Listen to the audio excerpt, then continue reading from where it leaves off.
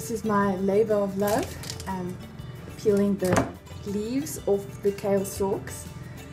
Kale is such a wonderful, like spinach, great vegetable, but the stalks are just too hardy to eat. They're just too fibrous. They break down difficult in our body, so best to just peel off the leaves, and we can do such amazing things with these leaves. I've got two bowls going here. One bowl I'm going to make kale chips. So what I'm going to do is put some olive oil in the bowl, just kind of rub it into the chips, salt and pepper, and then put it in the oven. But I think just bake it for like not even 20 minutes, maybe 15 minutes on a low temperature. Just watch it, that it becomes nice and crisp and like dried out, but not burnt. And to me, kale chips are just phenomenal. They taste like popcorn, even better.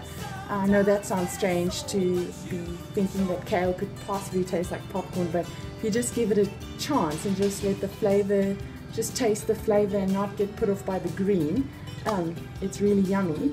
The second thing that I'm going to do is make a kale salad. So again, because the leaves too are quite rough and fibrous, you just need to let them break down a bit. And using natural vinegars, apple cider vinegar, or I've got some shallots here that I'm going to cut up, or onion, and you put that in the salad with a little bit of olive oil or avocado as your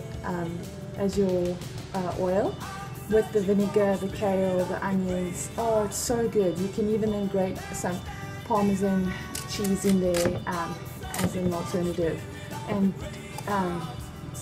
yeah, I mean, kale is such a wonderful vegetable, but it is a little tricky to know what to do with it. When I first got kale, I definitely looked at this thing and said, well, what now? So now that I've learned how to cook and use it, it's a nice time that you just spend in the kitchen here getting it ready.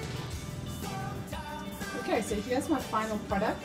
I decided to go with some garlic flakes in there. I put molasses, just to break up a little bit of the hardiness, apple cider vinegar. I used tahini, actually. I decided to use as like a cheese type of taste.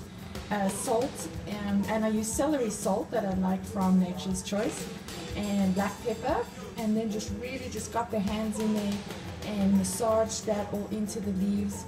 I'll put that in the fridge, and that is going to be really yummy.